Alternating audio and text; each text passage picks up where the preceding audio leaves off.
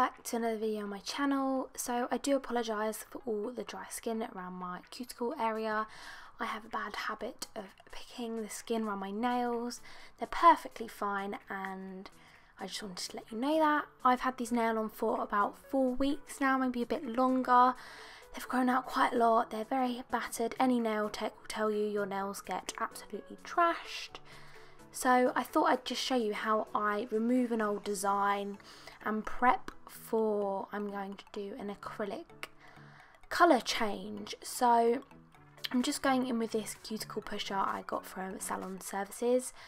It's really good. It's really nice to push back the eponychium and then get all that dead cuticle, which you can see here now, and then the other end, which you can see up close, it's got this kind of scraper and it's perfect. It's really gentle and it just gets rid of all that dead cuticle on the nail plate, and it's so effective. So I just make sure I get right round those sidewalls, across the top area of the nail, just to make sure that I'm getting everything. For some people, I would say that this is absolutely plenty. Just make sure you're being thorough. I like to, on myself and some of my clients that I find get a lot of cuticle build up on their nails, I go in with a E-file bit, a cuticle bit. It's perfectly safe, it's not abrasive, and I just go in like I'm doing here. This is from Todak USA, a really good site for all professional cuticle bits, your smooth top bits for removing designs and things like that. I love it, and the more you buy, the cheaper it becomes. So yeah, that's where I get all my bits from. So I'm just going over removing any left dead skin on the nail plate, getting right into those side walls, making sure you're being really thorough, getting every last bit of that dead cuticle off the nail plate. So I'm now going in with my smooth top bit, and this is a medium grit or medium carbide bit, and I am going in and removing my colour. So I encapsulated this glitter in rubber top coat from the gel bottle ink, so it's got a thick layer between the colour and the top coat. So I'm just removing that. I'm bringing my e-file from the top of the nail, bringing it down, and it looks like I'm going backwards and forwards, but if you look closely, I'm not. I'm just dragging it down.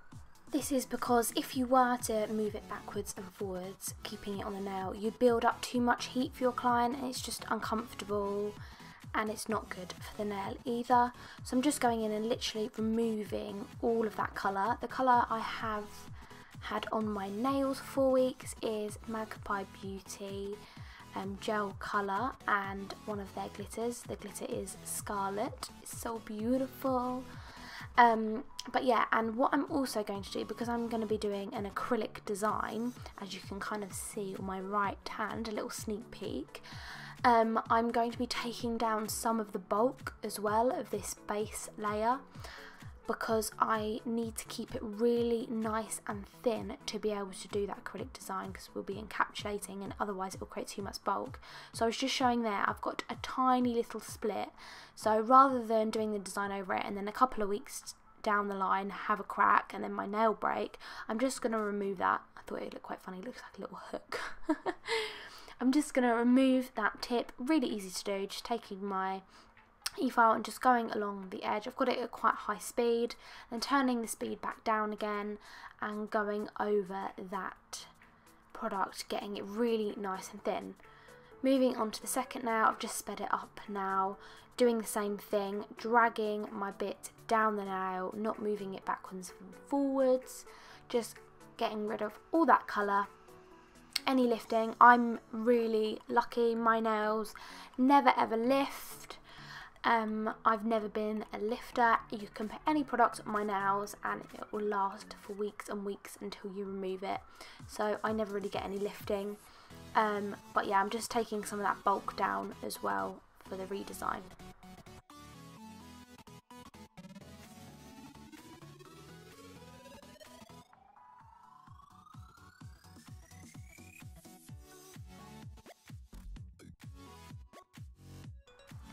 When you're doing this amount of filing on a nail, especially with an e-file, I recommend moving about, so I'm not staying in one place at all the time, because that again would build up too much heat on the nail. So I'm moving around, going from one edge of the nail to the other, going from the tip of the nail to closer to the epinicium area. So I'm moving my bit around so I'm not building up any heat on the nail.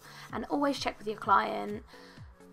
Just let me know if you feel any heat. It's always best to do that. Best to be safe than just make them feel uncomfortable.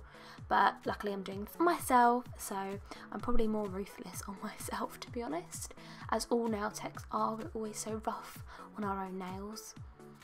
But yeah, I'll just let you continue to watch the thumb and I'll be back later on.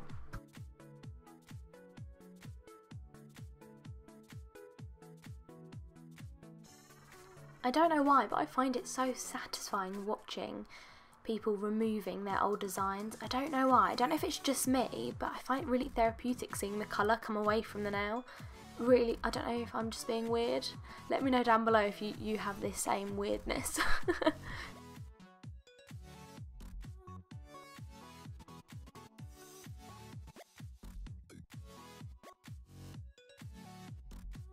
So now going in with a hand file, I'm just taking down again some of the thickness with my file because I don't want to get too close with my e-file bit to the natural nail. So I go in to finish it off with my hand file. I'm just showing you how much my nail's grown, and my hyponychium is quite high, and because I always have my nails long, my hyponychium grows quite far out underneath the nail, so I can never file my nails down too short. And I'm just prepping the cuticle area, so making sure just make sure all that cuticle on the nail plate's gone, just filing around, prepping it, getting rid of the shine on that new nail growth. And I find if you're having trouble with lifting, a really good thing to do is obviously file around the cuticle area or buff, but then turn it around the other way and just etch it in the opposite direction. That will really promote good adhesion to the nails. It just makes the etches in like a crisscross pattern. If you were to look at it under a microscope, it creates like a hash pattern, and that is just creates the most, it just helps the product put on gel or acrylic grab onto it rather than it being a really smooth surface. So yeah, just going into the other nails, making sure I'm happy with the shape, just giving them a rough file, making them slightly more narrow. I'm not taking any length down, I like the length they are. I'm really feeling long stiletto-y nails at the moment, or almond. That's really my vibes at the moment. So yeah, just taking a bit more of that bulk down, making sure they're really thin, but trying not to go too thin that they snap. You've got to be careful when you're doing that, when you're doing a redesign. It's so easy to file it too much and then they break. So you've just got to keep checking. I always keep checking the thickness from the sides and different angles.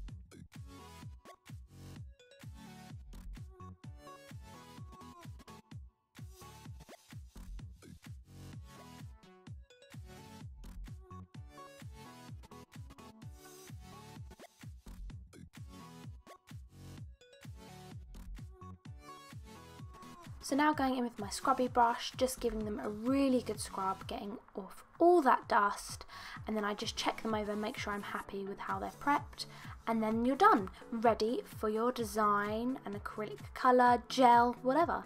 So that's it, they're ready to go. Stay tuned for the next video where I show you this cool design using all acrylic, and I'll see you in my next one. Bye!